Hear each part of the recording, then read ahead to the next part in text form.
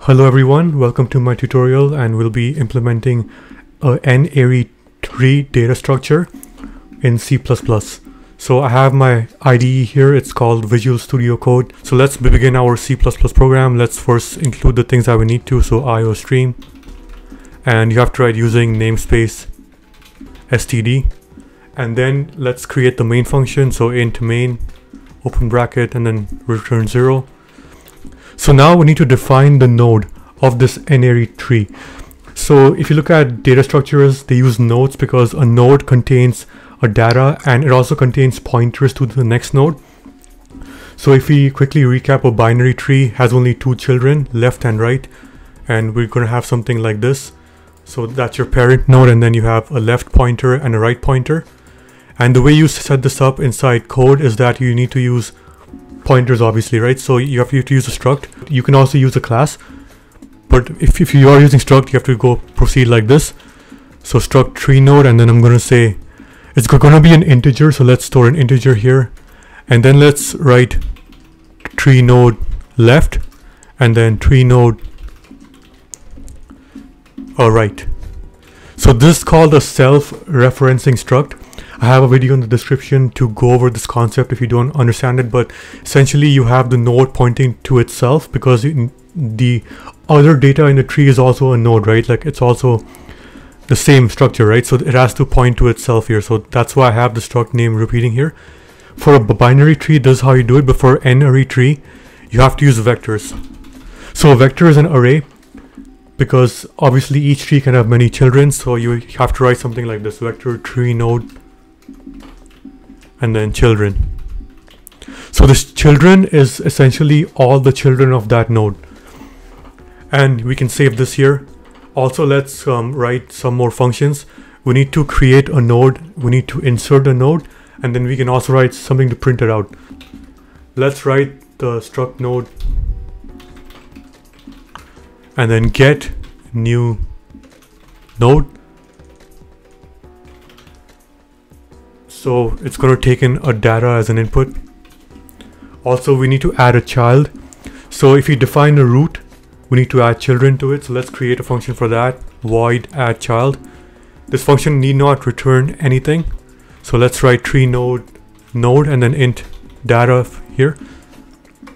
And lastly, we can print it out. So we can write void print tree node root. So it's going to take in the root, which is the head of the tree, and then print all the children from there. So we can now define each of these functions. So we need to include a vector because you might get some errors if you don't include it when you compile it, because we are using vectors in our code. So let's put it there just in case.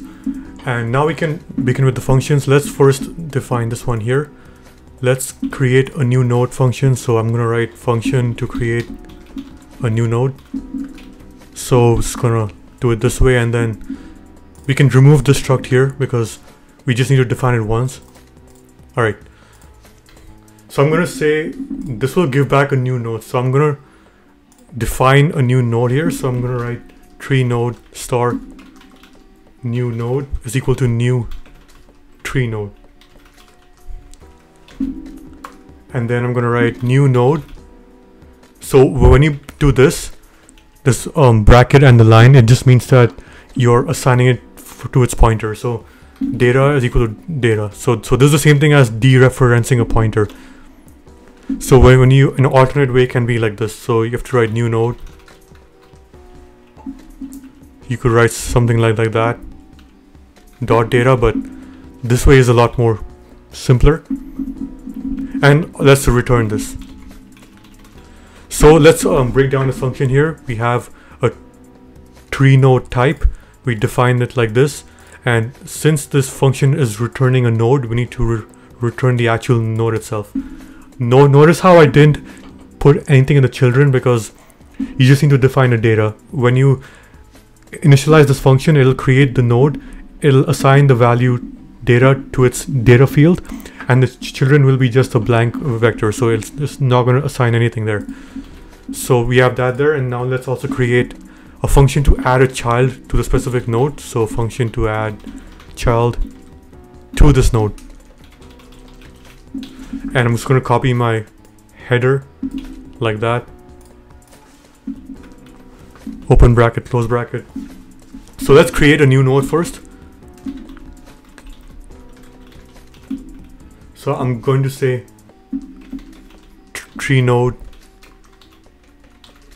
new node is equal to get new node, which is this function here, and then this data. So it's gonna just pass in this value data and then create a new node and then return that here.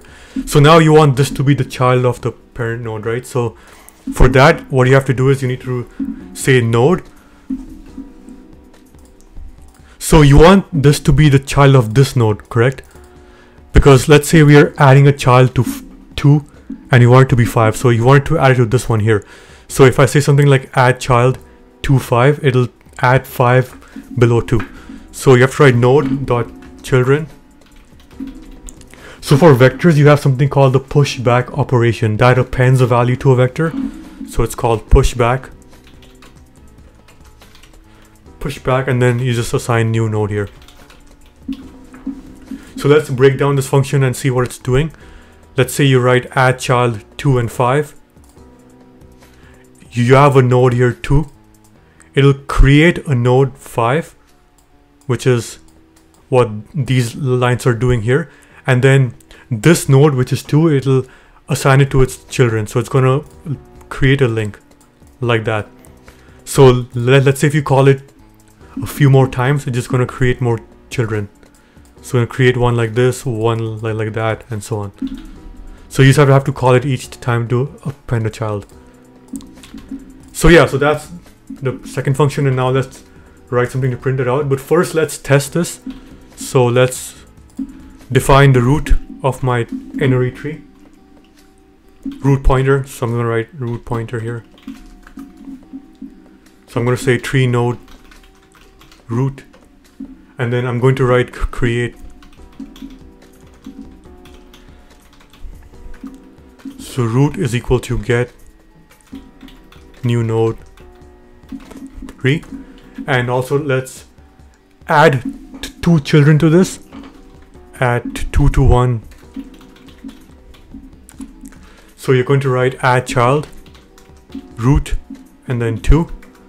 So let's call it one more time, add child. So notice how I don't assign this to a variable, because when I add the child, I don't return anything from the function. You don't actually need to in this case because the roots is being passed in each time. But in your project, for example, you may have to return the root if it's in a class or something. But in my case, I don't need to. So just keep that in mind. And let's add more children here. So add 3 children, 5, 6, and 7 to the of root. So it's like this. So let's continue. Now we need to add these children to the child of 2 and 1. So far we have done this. We have a node here when we have 2 children, 2 and 1. So we have started our tree, initialized it like that. And then we're going to add 5, 6, and 7 to this one here. Pardon my bad drawing skills, but just trying to show you how it works. And then you're going to add the same thing to this one also. So we need to add it. So let's first access the child of, which is 2. So add child, and the data being passed in is 5. So let's I'll fill in the first argument after. So 5, 6. So we're calling it 3 times because we need to add it to the same child of the root. So to do this, notice how my first child is 2 and the second child is 1 because I called it after. So it's pushing back 2 and 1. So that means it's going to be like this, root dot children 0. So the first element is going to add 5 below that. If you put 1 here, it'll add it to 1. So children, root dash children is a vector of 2 elements, 2 and 1. Element number 1, that's index 0, that's 2. So it's adding 5, 6, and 7 underneath that. So I'm going to call it one more time here, but this time we need to add it to the next one. So I'm going to write Let's change this to 1. So index 1 corresponds to the node 1, and then it'll add 5, 6, and 7 below it. So that's pretty much our small function here, and then we can just print it out. So I'm going to show you now how you can print this. So I'm going to write print root, but we need to define it first, obviously. So we have our function there, tree node, and then let's function to print it out. To print something, you just need the root, and you can go on from there. So let's first print out the root, and then let's do it sequentially. So we want to print out 3, its children 2 and 1, then the children of 2, that's 5, 6, and 7, and then the children of 1, which is also 5, 6, and 7. So we can do it like this: cout root.data. So that's our head node, and then cout root.children0.data, and then cout root children1 data. So this will print out 3, and then 2, and then 1. We can now, if you want to access the child of a node that's 1 level below, you just do it this way. So you write cout root dot children 0 dot children 0. So now we're calling element 5, which is a child of 2, and that's a child of my root. So I need to call it twice, like this. This is the same thing as saying in putting this in brackets and then calling its child, but we can leave it this way for now. And we need to put dot data here. Every time I say dot, it just means that I'm dereferencing my pointer. But yeah, we can just continue it like this. So we can do it for the others as well.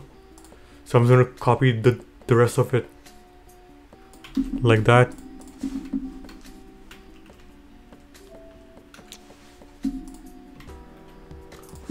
So yeah, that's our code here. So this will print the root, print 2 and 1, and then 5, 6, and 7, and one more time 5, 6, and 7. So let's run this and see how it works one last time. So let's test it, and I need to actually delete this extra bracket here because it gave me an error. You see how it prints 2, 1, 5, 6, 7, 5, 6, 7. So that's pretty much it. That's how you create an N-ary tree in C++. Quite simple. So I'll explain one more time very briefly how this works. So you have functions here. This one creates a node. This one adds a child to a node. It can be any node, not just a root. And this will print it out. So we define our node with a vector because each node can have many children, not just 2 left and right. Then we can go on to creating our root. We get a node, we assign a value to it. You add child to my root of 2 and 1. So that creates 3, 2, and 1. And then you add children to each of them. So that's why when I pass in add child to here, my first argument is not the root, it's the child of the root. And you access that by using root-children.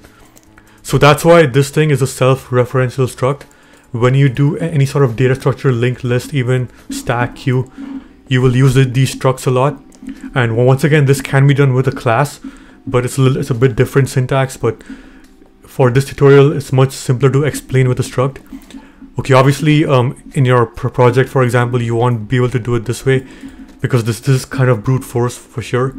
You will have to kind of use a traversal algorithm like breadth first search or depth first search, find the node and then add the children.